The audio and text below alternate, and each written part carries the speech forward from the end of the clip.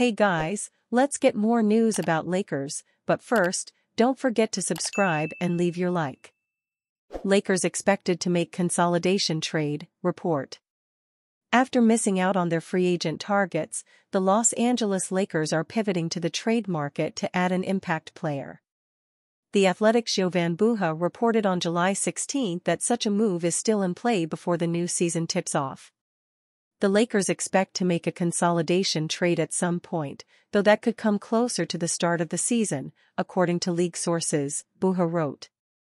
The Lakers have struck out from their initial free agent targets Klay Thompson, Jonas Valanciunas, and James Harden to their backup plans DeMar DeRozan and Gary Trent Jr. Trent was the latest miss for the Lakers as the prolific three-point shooter opted to sign with the Milwaukee Bucks on a one-year veteran minimum deal, per ESPN's Adrian Wojnarowski. Buha pinned the blame on the Lakers doling out player options instead of team options to their offseason signings last year. One of the reasons the Lakers have been unable to make any signings and had to explore trades is that 4 roster holdovers who were given second-year player options last summer, D'Angelo Russell, Christian Wood, Jackson Hayes, and Cam Reddish, opted in due to their performances last season and the tight free agent market, Buha wrote. Of the 4 players, only Russell, $18.7 million, holds value as a salary ballast in a trade for an impact player who earns similar or less money. With the 4 holdovers picking up their player options, the Lakers' roster is currently full, which made it impossible for them to go after Trent even if they have the $5.2 million taxpayer mid-level exception to offer. The Lakers have to offload some of them to create a roster spot and use the mid-level exception. After missing out on Valanciunas, Redick still hopes the Lakers could get a center of a similar ilk via trade to ease the defensive burden on Anthony Davis. You certainly have to look at what I think is actually a very good roster, a very balanced roster, Redick said in an interview with Justin Turman and Eddie Johnson on Sirius XM NBA Radio. We'd love to, we tried, but we'd love to, at some point, get another 5-man, a big bruising 5-man. You look at the Western Conference right now, whether it's Denver, Minnesota, OKC with what they added, certainly Memphis, they're going to be back in the hunt, they added Zach Edey, certain matchups in the playoffs, you're going to need a lot of size. Redick wants to add size to counter Nuggets 3-time MVP Nikola Jokic, Timberwolves Defensive Player of the Year Rudy Gobert and Thunder's Chet Holmgren and free agent acquisition Isaiah Hartenstein. The Lakers have beefed up Redick's coaching staff by hiring G League Coach of the Year Lindsey Harden, according to ESPN's Adrian Wojnarowski. Lakers miss out on another free agent target, who signs with Bucks. The Lakers need to add talent to a team that finished 7th in the competitive Western Conference, but it doesn't seem like free agents want to go there. Coming off a 4-1 first-round loss to the Denver Nuggets, the Lakers have been patient this offseason, though some could call their approach inactive. They've added only rookies Dalton Knecht and Bronny James to their roster, which lacks open roster spots thanks to player options handed out to marginal players last summer. Meanwhile, the team has lost backup point guard Spencer Dinwiddie and forward Taurean Prince, who played the 5th most minutes for last year's team. It's possible Trent only wanted to play with his old teammate Damian Lillard, or that he saw a starting spot available in Milwaukee that wasn't there with the Lakers. But he's joined an expanding list of players who simply weren't interested in joining up with LeBron James and Anthony Davis this summer, including Klay Thompson, who picked the Dallas Mavericks over a larger offer from Los Angeles. Thompson went to Dallas even though his father is a broadcaster for the team. Trent went to Milwaukee despite being a Clutch Sports client, the same agency as James and Davis and the unofficial recruiter for any LeBron teammates. The Lakers' wish list this summer reportedly included Jonas Valanciunas, DeMar DeRozan and Thompson, all of whom chose other teams. That might be disinterest, or it could be a result of Lakers GM Rob Pelinka's inability to open up any roster spots in advance. 2 of those roster spots are going to players who, based on Summer League, aren't anywhere near contributing next season.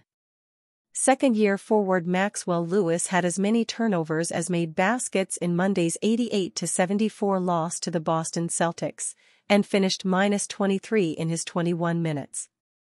In Friday's blowout loss, he shot 2 for 8 with 4 turnovers. For a player in his second summer league about to turn 22, those are discouraging numbers. Then there's Bronny James, who also has a full NBA contract and not a two-way deal. Through 2 games in Vegas, James has shot 4 for 19 and gone 0 for 11 on three-pointers. Counting his 2 games at the California Classic, James is shooting 7 for 31, 23%, and has missed all 15 of his threes.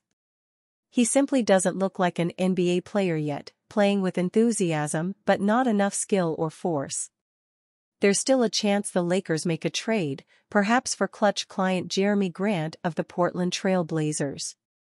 As for now, the Lakers don't seem willing or able to make any moves to improve. Lakers Magic Johnson devastated after death of Kobe Bryant's father. A lot of the Los Angeles Lakers faithful along with the rest of the NBA world were left distraught after the news of Joe Bryant's passing. The former head coach in the WNBA and other leagues was instrumental in the growth of the game. Perhaps, his greatest contribution to the world was being a great father to Kobe Bryant. A lot of legends noticed how differently the Black Mamba was raised due to his composure and killer mentality, including Magic Johnson. Magic Johnson has not known any team in the association more than the Lakers. Every player that passes through the organization, the iconic point guard of the 1980s, probably knew them and their families. This held true with Joe Bryant and Kobe Bryant. So, it was rough for him when he received the news of Joe's passing. He outlined how great the former WNBA coach was as well as the life he lived. "I'm devastated to hear about the loss of my friend Joe Jellybean Bryant, the father of Kobe Bryant. Joe was not only a talented basketball player, he was also a great coach. A lot of people don't know that he coached the LA Sparks in 2005, 2006, and 2011, he wrote. Joe started making waves when he was in La Salle. He would eventually get picked up by the Golden State Warriors with the 14th overall pick of the 1975 NBA draft. From then on, he had stints with the Philadelphia 76ers, San Diego Clippers, and Houston Rockets. He would then see his way out of the league and help his wife in raising their children. One of them, Kobe Bryant, followed his footsteps into the NBA and made an even bigger splash than he did. Joe was an exceptional human being with a radiant smile that had the power to brighten any room, and a great husband and father. Cookie and I are praying for his wife Pam, daughters Sharia and Shea, and the rest of the Bryant family, friends, and all those who loved Joe, Magic Johnson added. Basketball did not stop for Joe back when he played his last game in 1983. The father of the Lakers legend still played 9 years in Europe, which would explain why his children are multilingual. After that, he also started his coaching career. Joe found his way by coaching the women's basketball team for the Aqaba Hebrew Academy. A year later, his college alma mater got him to coach their team.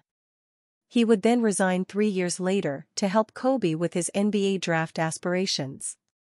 Eventually, Joe got back into coaching again in 2003 with Diablos. It would not be until 2 years after that he landed the WNBA head coaching job with the Los Angeles Sparks.